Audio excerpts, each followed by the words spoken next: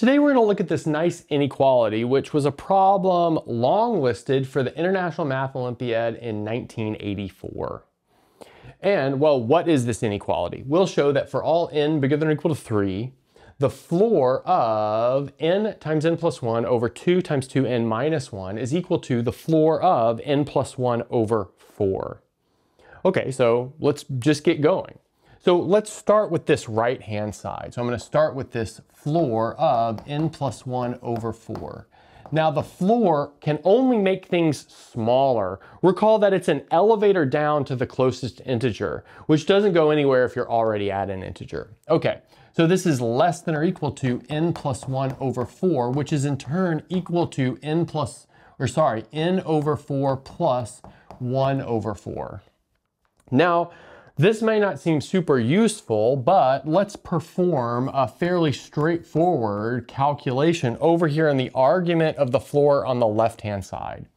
So let's observe that n times n plus 1 over 2 times 2n minus 1 is equal to n over 4 plus 3 over 8 plus 3 over 16n minus 8. So again, that's just doing a polynomial long division, keeping the quotient and the remainder. Now let's take this bit right here, this 3 over 8 plus 3 over 16n minus 8, and let's observe that this stuff is definitely strictly bigger than 1 over 4. That's pretty clear. 3 over 8 is bigger than 1 over 4. And then, well, this 3 over 16n minus 8 is always positive. As long as n is bigger than or equal to 1, we don't even need that n is bigger than or equal to 3 here.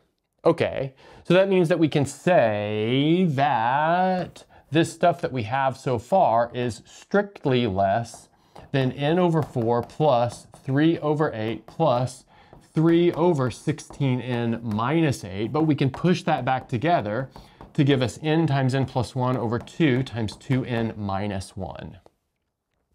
Now we can use the fact that the floor is an increasing function, maybe weakly increasing, to take the floor of both sides of this. Now taking the floor of the floor doesn't do anything, so that gives us the floor of n plus 1 over 4 over there on the left-hand side. And then over there on the right-hand side, that gives us the floor of n times n plus 1 all over 2 times 2n minus 1. Okay, so we haven't quite done it, but we've kind of done half the problem. We've proven that this right-hand side is what? Less than or equal to this left-hand side. Okay, so let's come back and prove the other direction of the inequality. Thanks for sticking around this long in the video. If you're enjoying the video, make sure and give it a thumbs up. And if you're not yet subscribed, consider subscribing. It really helps out. Okay, so we just proved that the left-hand side of this equation is bigger than or equal to the right-hand side of the equation. And now we'll prove that the left-hand side of the equation is less than or equal to the right-hand side of the equation. And then that'll finish everything off. So I'd like to recall that we had this polynomial long division result that we used before.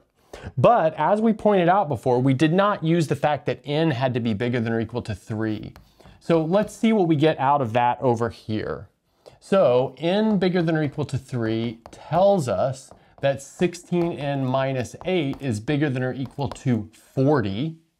But that tells us that 3 over 16n minus 8 is less than or equal to 3 over 40. So just from standard calculations with inequalities. All right, so let's see what that leaves us with. So I'm going to take this and say that it's less than or equal to n over 4 plus 3 over 8 plus 3 over 40.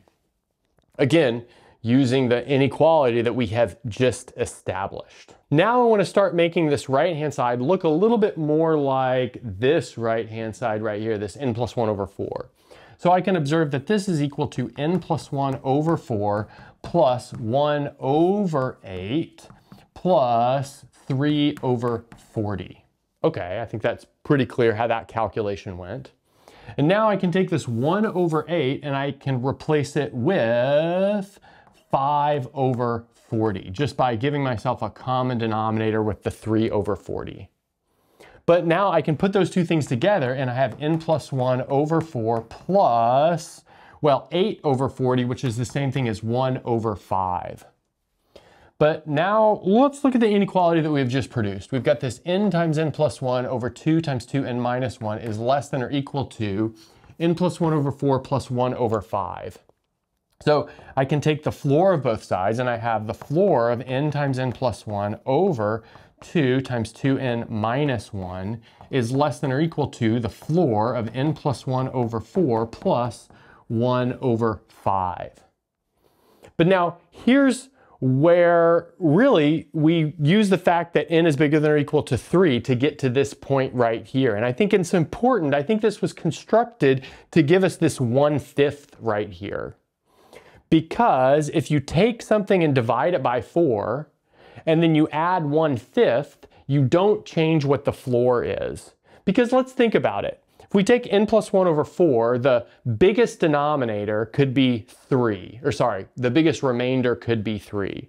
So that means that we could take this number right here and write it as a whole number. I'll just put box for whole number plus 3 over 4. And that's like at worst. It might be 2 over 4 or a half or 1 over 4.